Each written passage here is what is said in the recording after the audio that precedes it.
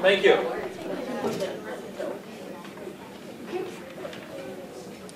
Okay, so my project is based on population growth and the limited food supply it has.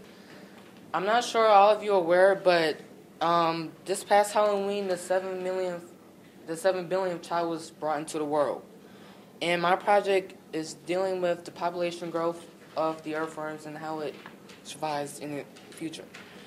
My hypothesis is that with the overcrowded worms that we have, that some will grow, some will die. My materials that I've used for the project were 4 earthworms, 2 containers, water, garden soil, a cool place, a notebook and pencil, a ruler, graph paper, and eggshells. And wheat germ, that's it. So here's how I came about completing it. To summarize it up, I put 4 earthworms in its containers filled with soil and peat moss. After I watered the soil to make it wet, moist, I transferred. Sorry. I transferred the soil with the worms in it to another container, and as I did so, I counted the worms which I added to the soil. After that, I recorded its growth. Now, my results of my experiment was that there were many. Sorry, when the grass. Y'all hush. Anyway, when the grass, according to the graphs on the 29th, I'm not sure all you can see it, but on the graph showing the 29th of October and the 11th of November, there was no change in the data points. Like, for example, the 2nd, 3rd, and the 4th worms in the control group, which is represented by the blue lines, would be increased by a small percentage of it.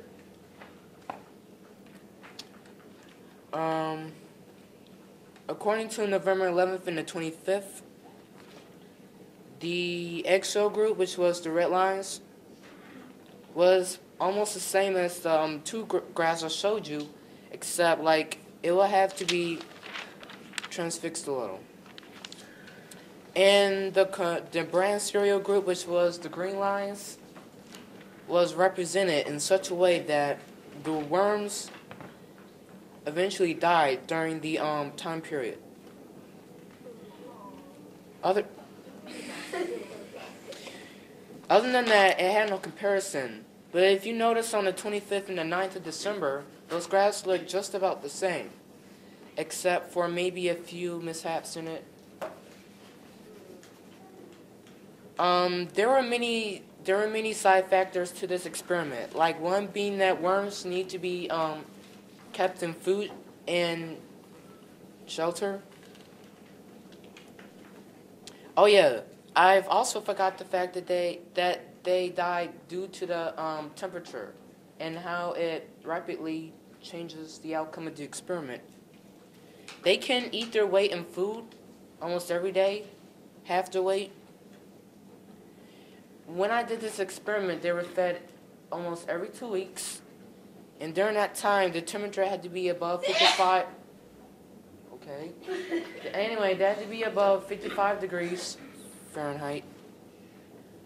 But still, some of them died. If you refer back to my hypothesis was indeed correct because of the because it really didn't matter if they were in the control group or the exponential group, which was caused by the results of the data you see here.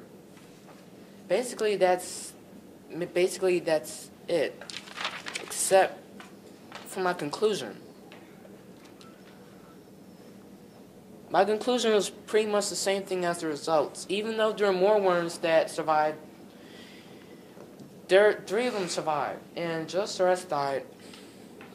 The control group and the brand cereal group had no growth in the remaining worms. When I looked back on the graphs, they had When I looked back on the graphs, the hypothesis that I predicted was, as I said before, right.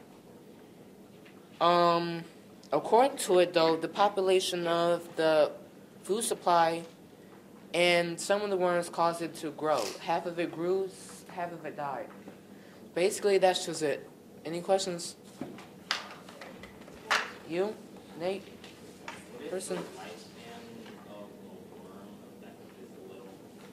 Can you repeat that?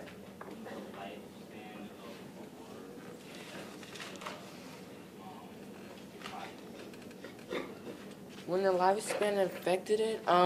Actually, it infected pretty much. It was caused by some slope in it. Nick? Brianna? Well, for the worms that you put in the container with the soil, was there a certain amount of time that you let them in there before you moved them? Yeah, there were by 2-week intervals, such. Taylor? What was your hypothesis? The overcrowded worms, some of it, with it, some will grow, some will die. Winter?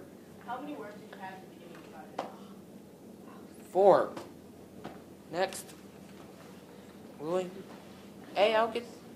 So by warming making the temperature 5 degrees, we try to simulate like the global warming. Not really. Alexis? What's your question for this whole entire thing?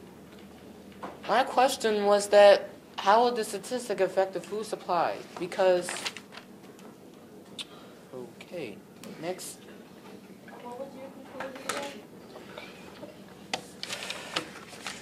again? I said, even though there were worms that survived, 3 of them survived, and the rest died. And then like I said, if you refer to my hypothesis, half died and some grew. Some grew, and basically that's it. Any more? Yes?